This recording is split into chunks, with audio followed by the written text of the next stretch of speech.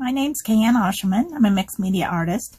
I live in a big old two-story farmhouse in rural Kansas with my husband, and that's where my studio and my classroom is, where I teach workshops. I didn't start art as a profession until recently, but I feel like I've always been in training to be an artist. I have always found a way to incorporate art into whatever I'm doing, whether it be scrapbooking or painting our school bus that we turned into an RV, or making Valentines with the kids. Everything somehow led to art.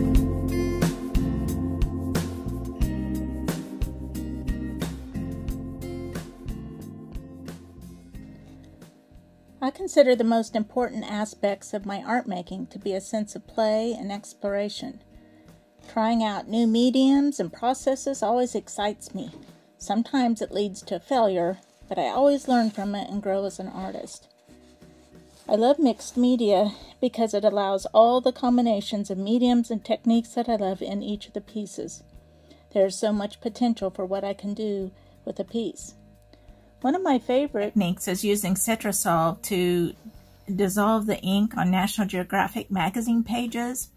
And this allows me to manipulate that softened ink on the page with stencils or other techniques to make beautiful abstracts and backgrounds and papers that I can use in my collage.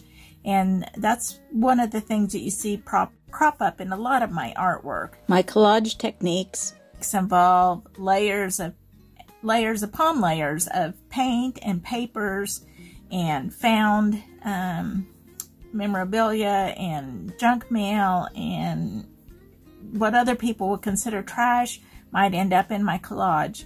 I love making little details in there that are like hidden treasures to reward those that really take a closer look at my art.